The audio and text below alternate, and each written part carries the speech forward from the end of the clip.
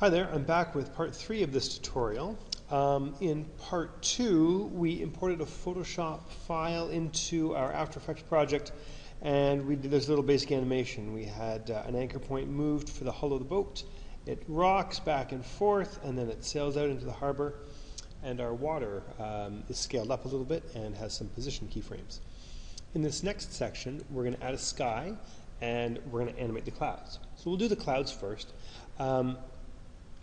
Why don't we just make life really easy, and we're just going to shy water front and water rear, and then hide shy layers. That way they're only looking at the clouds front and the clouds rear. We'll start with the clouds front. What I want to do is, by the time night hits, I want the clouds to be gone. And what I think is going to happen is, I think night is going to fall at around 4 seconds, and by 6 seconds, the clouds are going to be gone. Okay, so what we're going to do is move to about 6 seconds. And for both the clouds front, and you can hold down Shift and grab the clouds rear, we're going to hit the P key for position. Then deselect them so they're not both selected. But I do want to turn on the position keyframes for both. At this point, though, I want the clouds to be gone. Now, how you move the clouds is really up to you. I'm going to take my front clouds and I'm going to move them off to the left like that. And I'm going to take my rear clouds and I'm going to move them off to the right like that. Okay? I know clouds don't move in 2 different directions, but that's just the way I want to do it.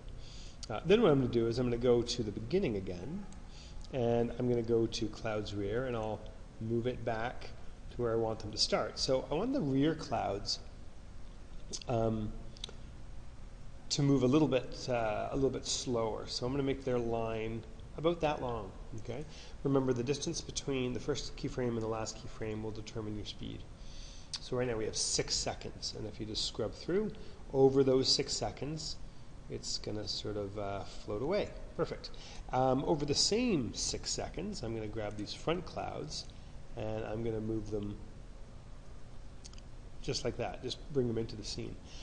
They have a much shorter distance to travel, and so they'll go a little bit slower.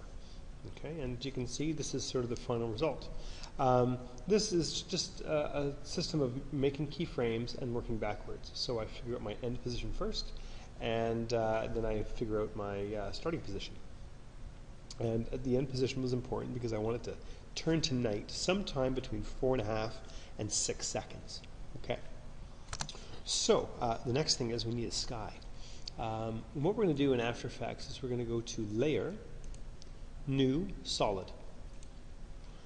Under Name, choose, we can put in Sky, and the color of the sky is going to be something that's kind of sky-like. Let's pick a nice blue color. Okay, and it should already be in your composition size, so it should be 4000 by 1080, and click OK.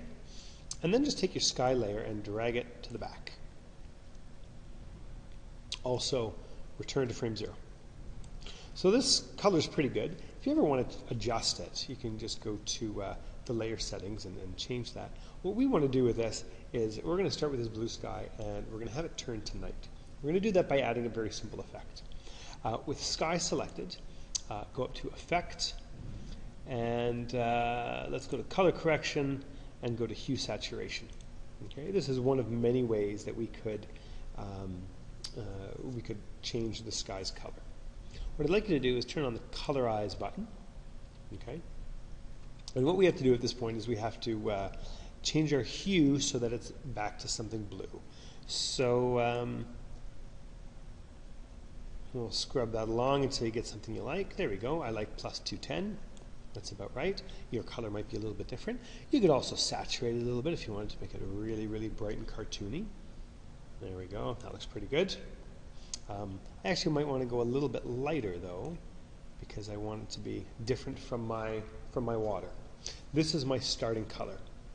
I've changed my 3 attributes: the hue, the saturation, the lightness, and so at this point I want to turn on all 3 of those stopwatches to set keys.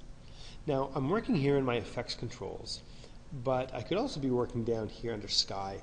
Just select the Sky and hit the E key on the keyboard. That opens up the effects. The only effect on it is hue saturation. So if you open that, you can now see all the different things that I can adjust, and I have 3 keyframes. Now, I don't want these keyframes to change at all until about 4 seconds. So I'm going to drag all 3 of them over to about 4 seconds. Now, so I have my clouds moving along very nicely. I might change my clouds later on or bring in some more. But here we go. I want at 4 seconds, or maybe a little before, I think I'm going to change that. Let's go to 3.5 seconds or so. That's when night is going to start falling. And from this point until, let's say, 5 seconds, it's going to get much darker. And I'm just going to change the color by going through lightness and changing the keyframe.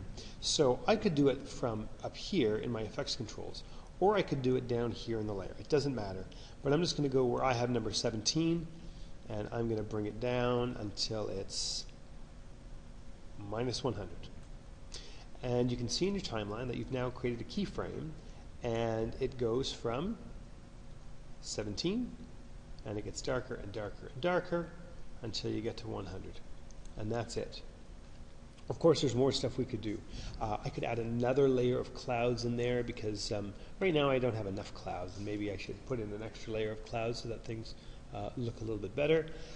Maybe I would want to have the sun rise, maybe we'll have the moon set, bring in some stars and all that other stuff. This is up to you.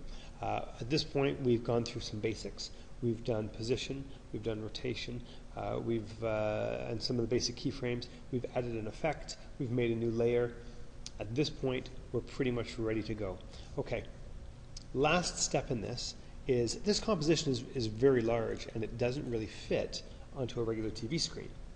So what I'm going to do is I'm going to take this composition and bring it into another composition and move it around. So I'm just going to get rid of my, I'm just going to go back into my project window here, okay? And I'm going to go to Composition, New Composition. For this composition, I want to use a preset, and we can use the HDTV 1080 preset. This fits my height perfectly, not exactly my width. 10 seconds is just fine, okay?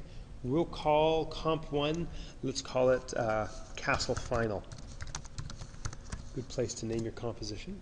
Now, Castle Final is smaller, right? It's not quite as wide. What we want to do is I want to take my Castle AE composition and bring it into my Castle Final composition. I can only see a little bit at a time, okay? What I want to do now is move it over so that it shows the castle, and that's where we start, okay? And all we're going to do with this is we're going to create some keyframes for position. So with Castle AE selected, click on P on the keyboard and start a keyframe. Now what I want to do is by the end of the composition, so 10 seconds, I want to be all the way on the other side. Let's just go to there. Okay. So at this point, slowly go through and see if it works. It doesn't quite work. It's not bad. So here we're going to have a nice little pan shot, right? It starts, we see the castle, and it lines up just about right, so we see the boat, and then the boat takes off. Unfortunately, our boat goes out of frame a little bit. And then at the end, it's totally out of frame before we catch up. So what I want to do is I just have to adjust that a little bit. And I'm just going to set up another keyframe. Go to a keyframe where your boat isn't there at all. Okay? And move it so it's there. Okay?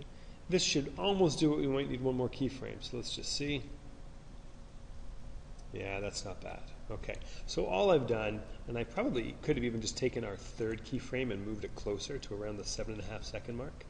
But here we go. We just have this simple little pan shot, and now the boat pretty much stays central to our window, and it moves along, and it ends right about there. Oh, we have a little mess up at the end.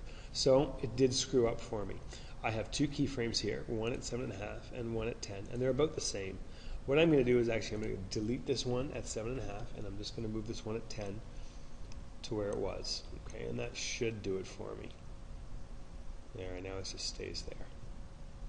Okay, that's it.